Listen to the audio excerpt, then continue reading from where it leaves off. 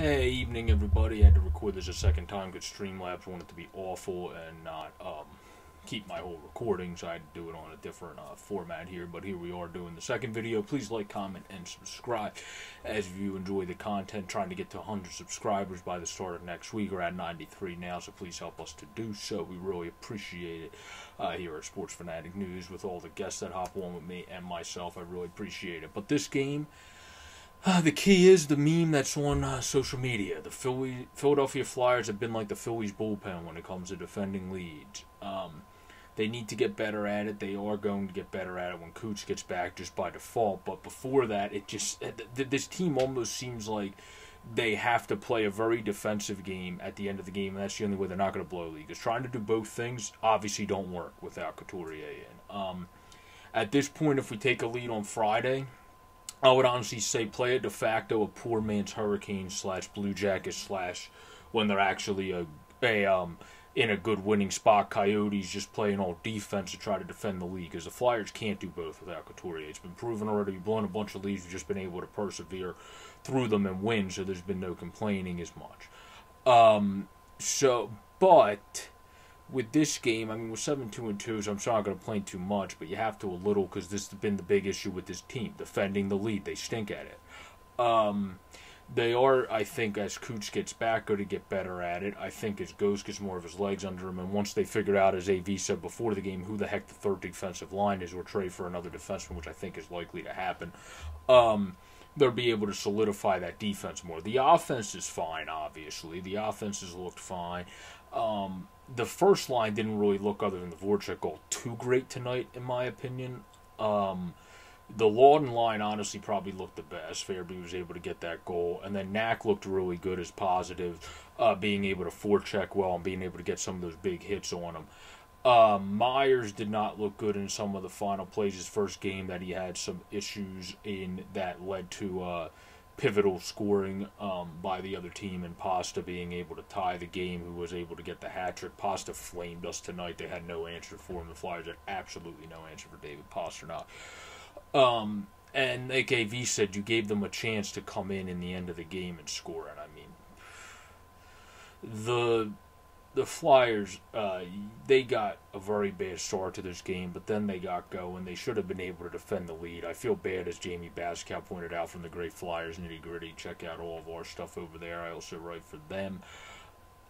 It was a shame in this game for Carter Hart, because he played a good game and got hung out to dry by his defense. I think Eric Gustafsson did not play well again.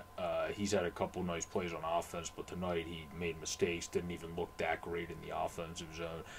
Ghost, most people can get him moved around by David Pastrnak. He's one of the most skilled players in the league, and look how good he's doing before he even gets his legs under him. Like they said on the broadcast, imagine what happens when he does. But my three keys to tonight's game were: Knack looked good, best game of the season for him. Carter Hart has continued to look good, and then defend the damn lead. Going forward, you have to be able to figure out a way, if it's being very defensive to end the game, playing boring style hockey, but just very defensive to defend the lead, do it. Because that might be what has to happen in order for this team, when Couturier's not in at least, to keep a lead. They can't multitask, it doesn't seem, and try to be offensive while defending the lead. It doesn't seem like that works with the way this team is without Cooch right now, and without a solidified third defensive pairing, since Justin Braun might look good, as people have posted, I've seen analytically in certain stats, but he's slow as molasses at this point of his career, and that's the big issue. It's not that he doesn't look fine when he's able to make the play. The problem is he can't make every play because he's slower than sap coming out of a tree at this point of his career. And that's not really an insult, it's just a truth. I like what he's able to do when he's still able to get in front of the shots and still defend the man. He just can't stay with really most people in the league anymore to be able to do such. And Eric Gustafsson is not a good pairing partner for Justin Braun, because he's putrid at defense. He might be quick, but he doesn't get back at all.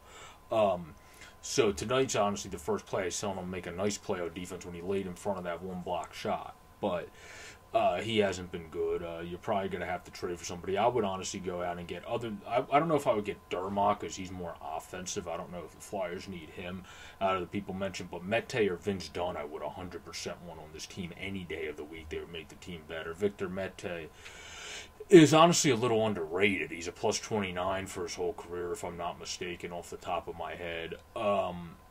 And it might be a plus 25. He's one of those two. But either way, he has a very good plus minus. He's good on both ends. Can move the puck a little bit for you. Good passing defenseman. Good defensively. He just ended up becoming, because of Romanov and others, an odd man out in Montreal. Not for any other reason other than the fact that they've just built up their defense and picked up a guy like Edmondson and then have Romanov come over. But I would say that would be a good decision there. But without getting off topic, so we can wrap this up, we can talk about that more in an overall video when I start my show. Please like, comment, and subscribe. Trying to get to 100 subscribers by start of next week. We're at 93 now. Really appreciate your support, excuse me. But to wrap this up again, 3 keys were... Knack had a very good game, his best of the season in my opinion, checked well, looked good. The bottom 6 honestly looked better than the top 6 in my opinion, through and through. Since Fairby got the goal, he's technically on the 3rd line. Lawton got that nice assist on that play. The only guy that was able to do anything in the top 6 today was Voracek, was able to score the goal. And Hayes had a couple nice plays, but overall I think he was a little bit off this game. I honestly think the bottom 6 outplayed the top 6 tonight.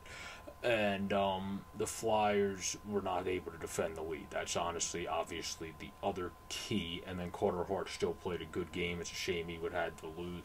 But this has been the Flyers post-game reaction.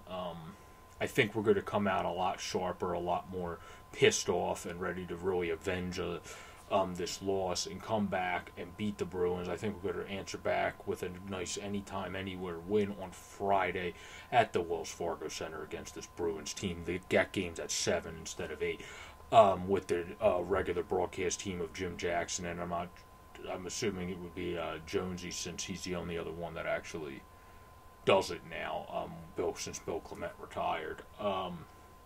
So, I don't know. It's going to be interesting now that I think about that, who actually, when Jonesy is away, is going to be calling the games with JJ, since Billy retired. But anyhow, that's something we'll find out in the future. Maybe Friday, who knows if Jonesy isn't available. But everyone have a great, safe, and pleasant day. Enjoy the hockey tomorrow. And also, remember, Phantoms start on Saturday. First game is at 4. Get your deal on AHL TV. It's a great deal this year. And remember to watch them Phantoms. Going to be a good team this year, too, I think. Have a great, safe, and pleasant day, everyone. Peace out.